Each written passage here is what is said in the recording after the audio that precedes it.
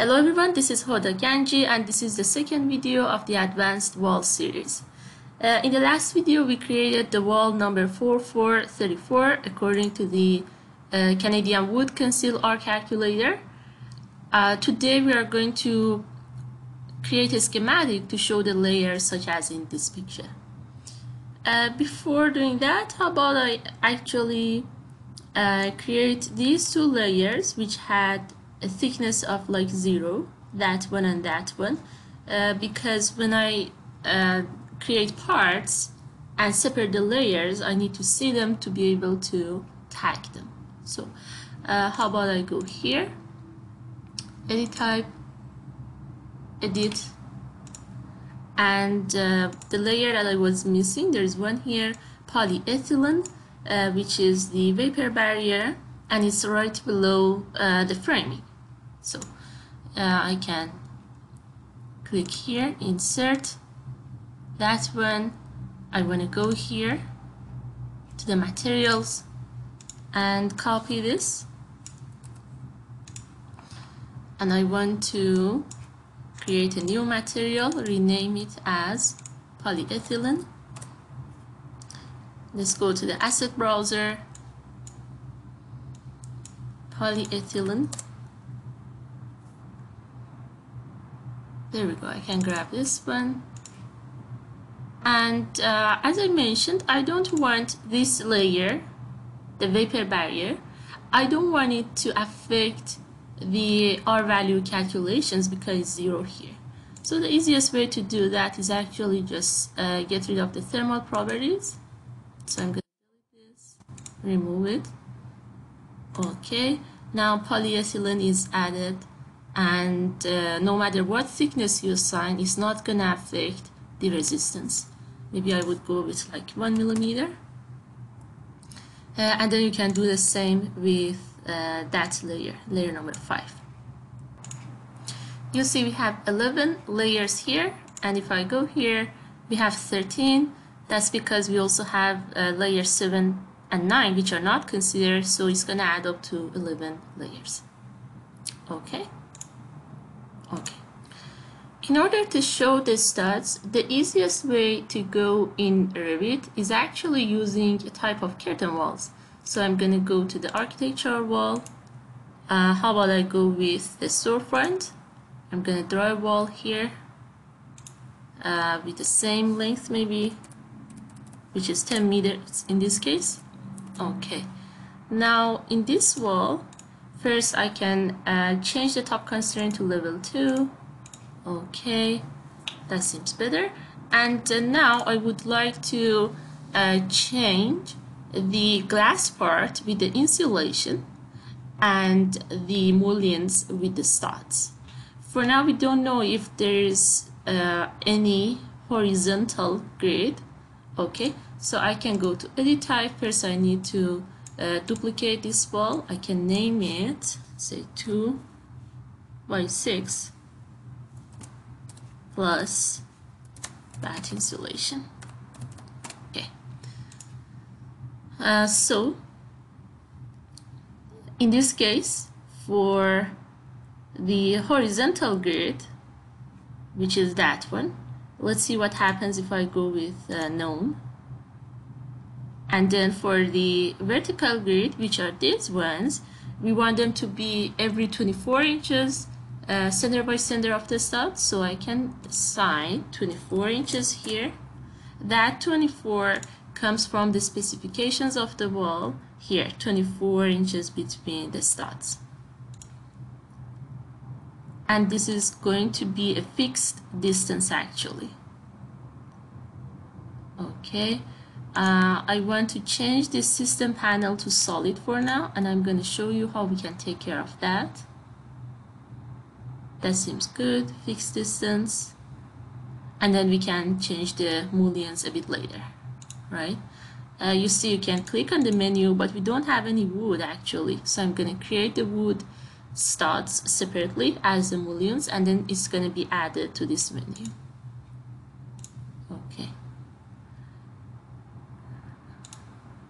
Okay, and the project browser, I want to scroll down, go to families, I want to go to the curtain panels, system panel, solid. If you double click on that, it's going to open. We're going to duplicate. This is going to be solid, and this is going to be the bath insulation. Okay, so this type of the curtain panel is going to be added to our list on that other menu after we create it. So the amount of offset should be 0 because we want it to align with the studs. The material, you can assign the bath insulation that we had created. Okay, so I'm going to assign this one, and the thickness is the same as the thickness of the studs, which is 6 inches. I'm going to leave the rest for now. All looks good. Okay. Now it seems that nothing happened, but actually if you go to this wall, go to the type, and then go to the curtain panel, click here, you see the solid bath insulation is added to this menu. Okay. So that was for the panels. And next I would like to create some mullions made out of wood for the 2x6 studs, and I would like to assign them to the mullions here. Okay, just like what we did for the panels, if I go to curtain wall mullions, this is going to be rectangle mullions. How about I select the 50 by 150, double click, duplicate, and I want to go by 2x6 wood stud.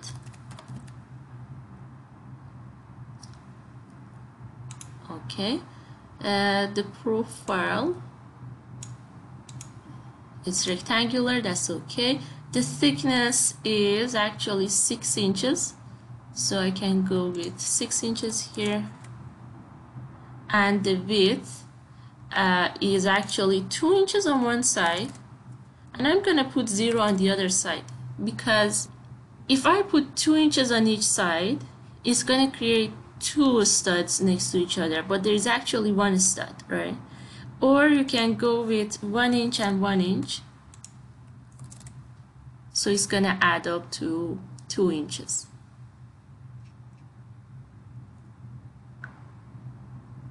Okay, this seems good. For the material, I need to change this. I can double check. Maybe I have already a wood stud here. I have wood siding, but I don't have any wood stud. So I'm going to create a new material. I'm going to rename it as wood stud. And I can go to the browser. That's the timber, right? So let's see what we have under timber. Wood here, panels, particle board. I'm gonna go with one of these. I can change the graphics to look more like the studs. Okay, and okay. So that's going to be the material, 2 inch by 6 inch. Okay. Now, if I go select this wall, go to the type, if I go to the mullions, I can assign the 2x6 wood stud that I created to all of them.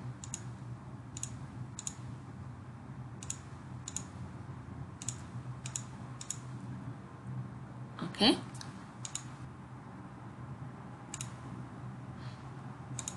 If you want the top part to be continuous, you can click on these panels and click on this little sign in here. It was actually the other one. I can select this one, for instance,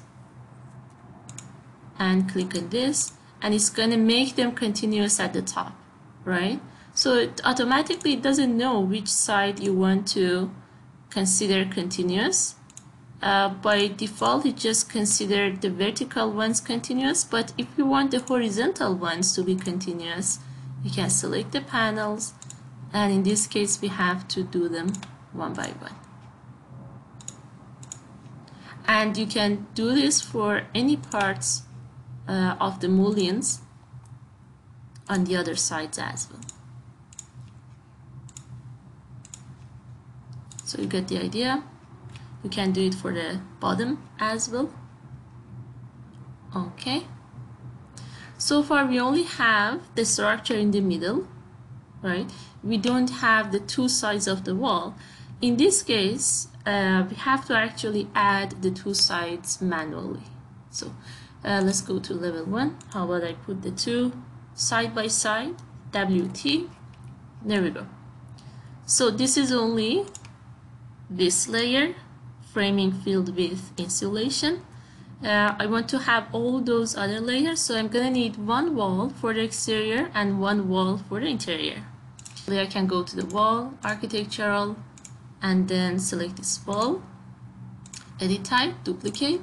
This is this wall, only it's the exterior side. Okay, and I can go to edit. I want to get rid of all these layers, so all the finishes on the interior, I can just delete them. I already have the main structure, so I want to delete this one too. If it does not delete that, it's because you cannot leave it without this structure. So I want to move this down, and this is going to be my structure. Now I can delete this one. Okay, so now this is only the exterior side of the wall. It seems good. You can also check the preview. Okay. Okay. Now I want to draw it on this side to be the exterior. I can change this to finish face interior. So I can start from this side, which is going to be the interior of the new wall. I can click here, move down, and click here.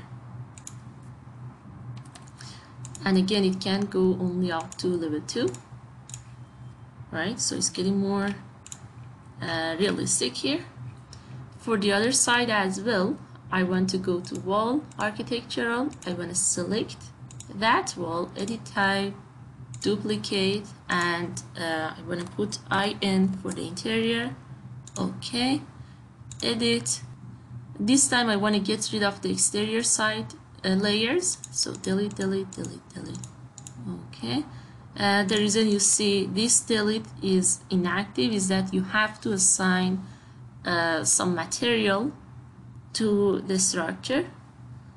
I can consider this gypsum wall to be a structure of this wall, so that's going to be a structure, and maybe I can move this polyethylene, the vapor barrier, up and all the way up, and this structure can go here, and then now I can get rid of this one.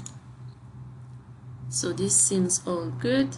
Okay, and okay. And again, I can go with finish face interior and draw from here to here.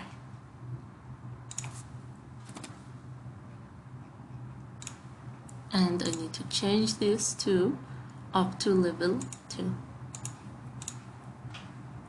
Okay, so we are getting a bit close to what we are looking for. And in the next video, I'm going to show you how we can separate the layers to show what we have here.